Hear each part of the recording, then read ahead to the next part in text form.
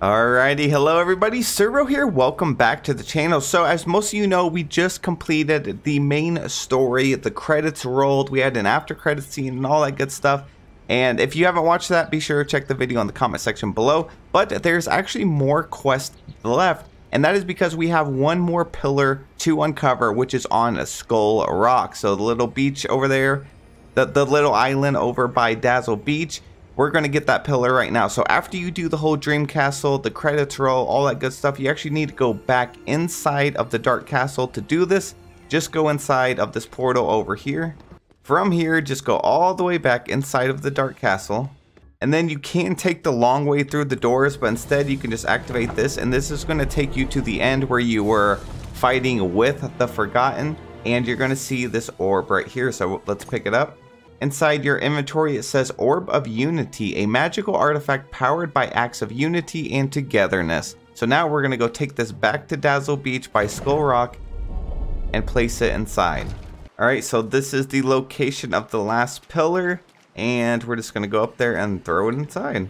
Alright, so now we have a new quest. It's called Between a Skull Rock and a Hard Place. Uncover the mystery of the Pillar of Unity on Skull Rock. So here we're going to have to take all the other pillars and match them up with their respective symbols on the ground here. So let's go ahead and grab the rest of them.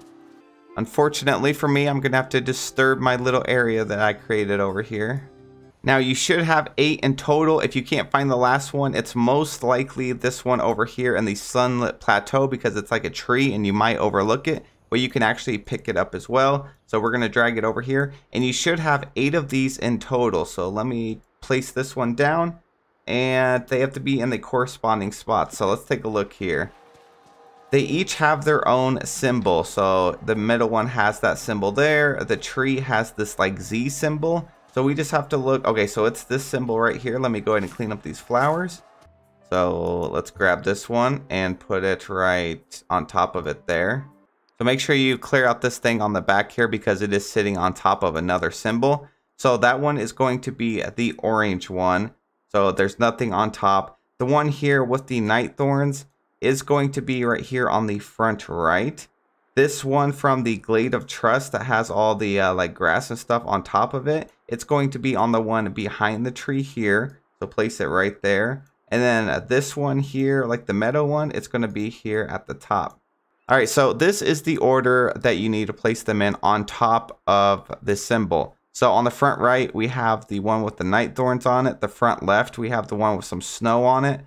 Going around, we have one with like moss on it. A smooth one right here. We got the one with the blue flowers at the very top, and the one from like the Glade of Trust is on here in the back right behind the tree. So go ahead and take a screenshot of that if you want. It's easier instead of looking at the orbs just to look at what's on top of the actual pillar. So back out of that.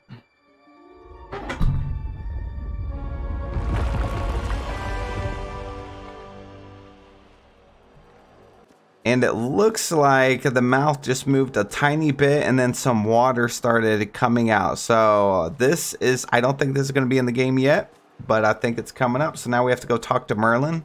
All right, is something the matter, Suro? Something weird just happened. I put all the pillars from around the valley near Skull Rock and it started to shake. Is there something inside? Oh dear, that is peculiar. I haven't the foggiest idea what it could mean. I must look into this right away. Scour the library. Review my previous research. Yes, yes. I'll let you know if I uncover anything. Oh, magnificent. And that is it for the quest. Like I said, I think that's just a little teaser. Now, huge spoiler coming up. If you guys don't want to hear about this, go ahead, click off the video. But if you did pay attention to the main story, and there's also some drawings inside of the dark cave, then, well, we know Jafar is coming. We know that there is a new biome that's going to be over in this section here. And then we also have the Skull Rock is opening. Something happened, so we're going to be able to go inside there. So is it possible that they're all connected, or they're two separate little like areas that we're going to go into the new biome or into Skull Rock? Maybe Peter Pan and Hook is inside of that. Let me know in the comment section what you guys believe to be true. But all I know is the future of this game is looking pretty bright. and I'm super excited to see what else is coming in Act 2. Thank you guys so much for watching this video. I hope it helped. If it did, smash that like button for me, and please subscribe to the channel. We have so much to uncover within this game, and I want to take you guys with me. So thank you so much, and I'll see you in the next one.